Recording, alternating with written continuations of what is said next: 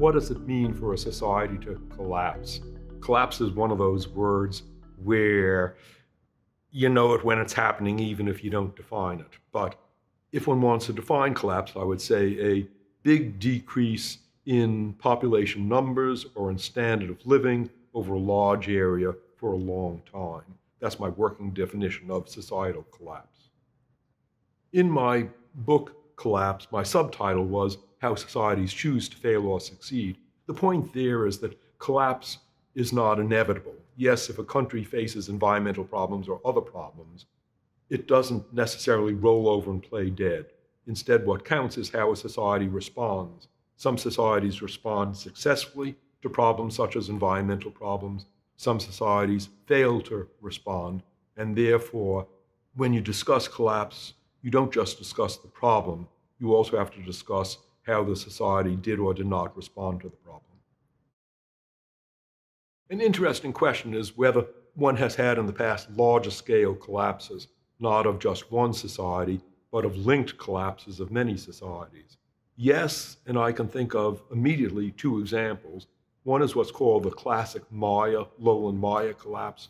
The most advanced Native American society in the New World before Columbus was the Maya of the Yucatan Peninsula and adjacent Guatemala and Honduras.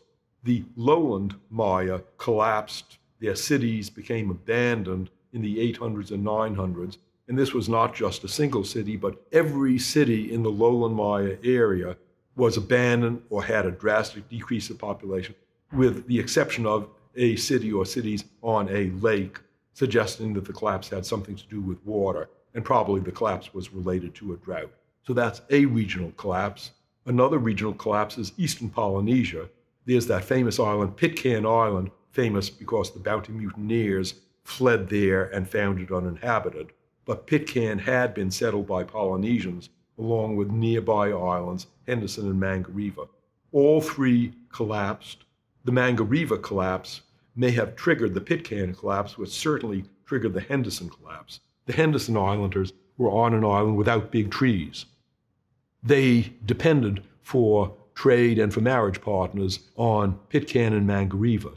But when Mangareva declined, and then when Pitcairn was abandoned, the Henderson Islanders no longer had sources of big trees. They couldn't get away themselves. They were trapped on this island where they managed to carry on for maybe a century, 50 people in isolation for a century, and eventually they died out somehow, but basically they died out because Pitcairn died out because Mangareva declined. Those are two examples of linked collapses. And today, of course, what we face is the risk of world linked collapse for all world societies. What is the impact of a societal collapse on other societies? Well, ask any American president or secretary of state in the last 40 years, what is the impact of the collapse of Somalia or Afghanistan on the United States? 50 years ago, American secretaries of state used to play a game in which they asked, what country in the world is most irrelevant to United States interests, such that American troops are never going to get sent there? And American secretaries of state said, well, probably the countries most irrelevant to American interests are going to be Somalia and Afghanistan, because Afghanistan is landlocked and Somalia is desert. They're desperately poor countries far from the United States, so they have no effect on the United States and will never send troops there. Of course, we've had troops constantly in Afghanistan for a decade or two, and we've had troops in Somalia. This illustrates that today, in this globalized world, every country potentially affects every other country, and therefore you can get a collapse anywhere in the world triggered by a collapse somewhere else. The environment has played a big role in collapses in the past. Many of the famous collapses, the Maya collapse, the Easter Island collapse, the collapse of the Angkor-based empire in Southeast Asia, the disappearance of the Greenland Norse, had environmental causes, a deterioration in the environment, either due to natural climate change or more often due to people unconsciously overexploiting the environment, destroying resources of forests and fisheries on which they depended, with the result that the society undermined itself, or that if climate was changing, that the 1-2 punch of climate change and society actions undermined the society.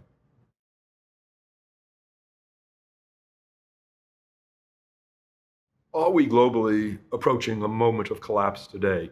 Come back 30 years from now and you will get the answer to that question.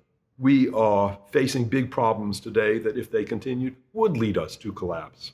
Are we going to collapse? Well, it depends. It depends upon what people decide to do. It depends upon how people vote. It depends upon people's policies, what they do about climate change, inequality around the world, resource competition.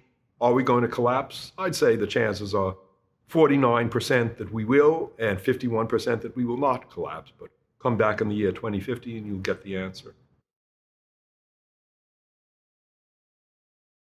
Well, I would say there is one thing that is new in the world today, and that is, for the first time in world history, we have the possibility of a global collapse of human societies. We never had that possibility before because the world wasn't globalized. In the past, when the Maya civilization, most advanced civilization in the New World, collapsed in the 800s and 900s, they didn't know about it in the Inca Empire of Peru. It didn't exist then. They didn't know about it in the Andes of Peru. They probably didn't know about it in the Valley of Mexico. They certainly didn't know about it in Europe. Today, though, with connections around the world, when one society gets in trouble, other societies around the world get in trouble. And so what is new in the world today is the possibility of a worldwide collapse, a possibility that we've never had before in the past. But it's not inevitable. We talked before about choices, how societies choose to fail or to succeed. The world now faces a choice about whether it will fail or succeed. I hope for the sake of my sons that it will succeed.